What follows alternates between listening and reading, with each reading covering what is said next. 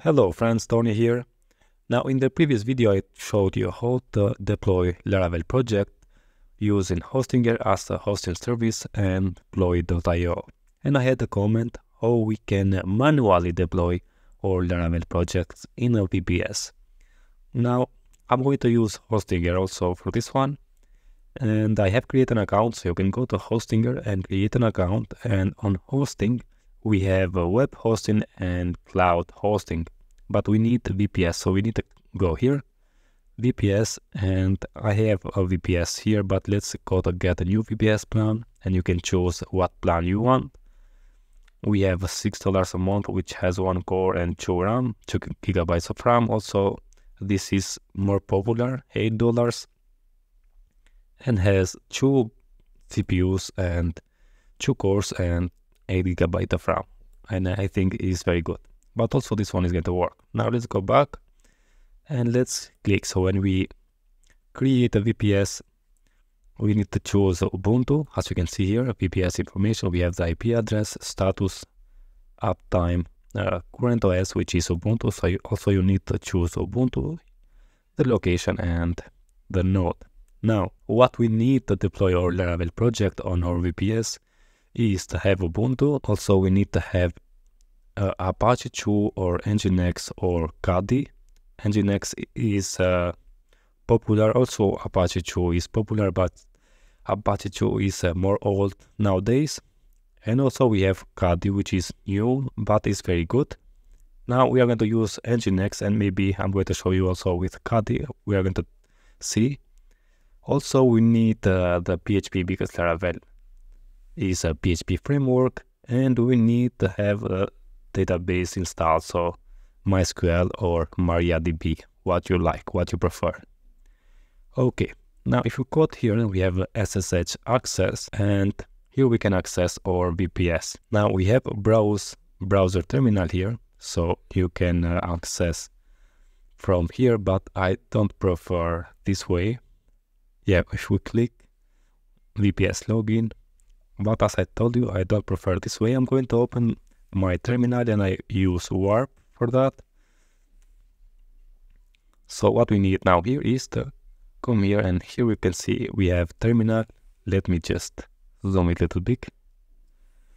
And we can copy this. So SSH root, which is the user at, and the IP address here. So I'm going to copy this one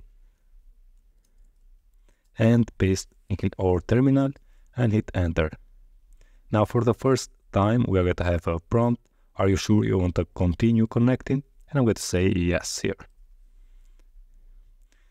Now because I have add here an SSH and my SSH has a passphrase, as you can see we have here enter passphrase for the key, and I'm going to add my passphrase, but if you don't have, you are okay, and hit enter.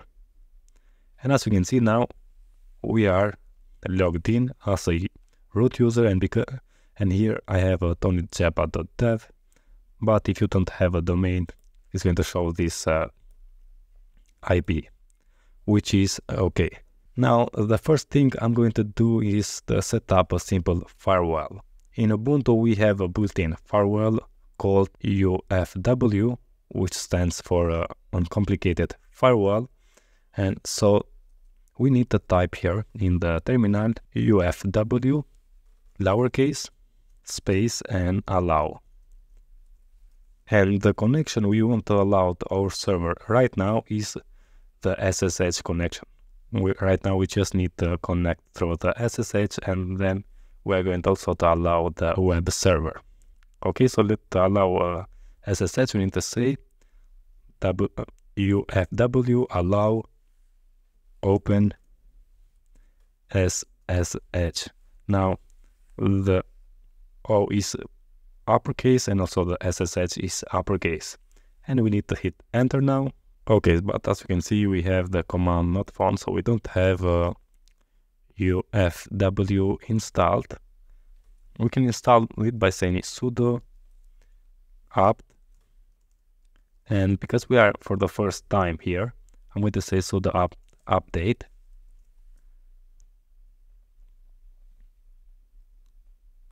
Okay, and also sudo upgrade.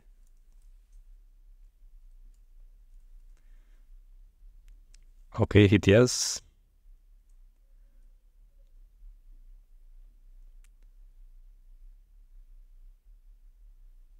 Good.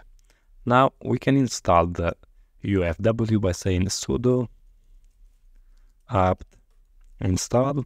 So to install any package, we say sudo apt install and the name of the package. So UFW, hit enter.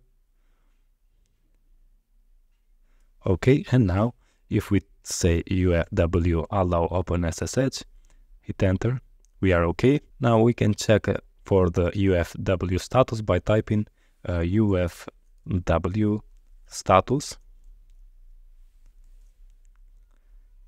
And as you can see, we have status is inactive. Let's say UFW enable like this, hit enter, and command may disrupt existing SSH connection. Proceed with operation. Let's say yes, just Y here, hit enter. Okay, now firewall is active and enabled on system startup. So if I check for the status again, we have the status active, and here we have the OpenSSH, which is on IP version 4 and OpenSSH in the version 6 here. And for right now we are okay. Now most users don't like to access the VPS through the root user. As you can see here, we are as a root user, and what they want is to create a new user and access through that user, not through the root user. And that's what we are going to do in the next video.